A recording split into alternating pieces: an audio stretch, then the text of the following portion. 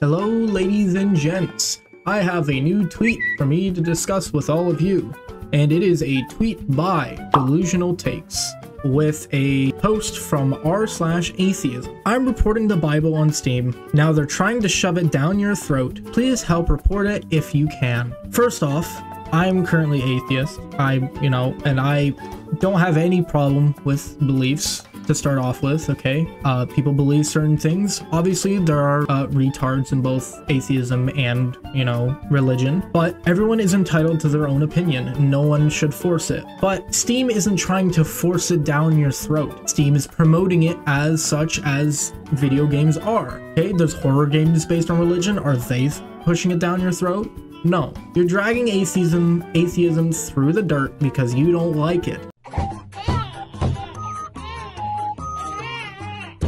Okay, the only reason you're atheist is because you don't like religion, okay? I have no problem with religion.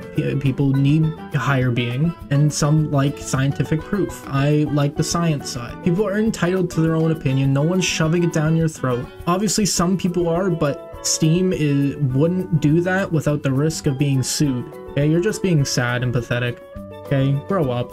Yeah, that's what I wanted to say. Okay, the Bible is a belief of a certain people, and it doesn't mean just because you see it doesn't mean it's pushing it down your throat. Don't drag atheism through the mud because you're a sensitive little prick. Grow up. Genuinely.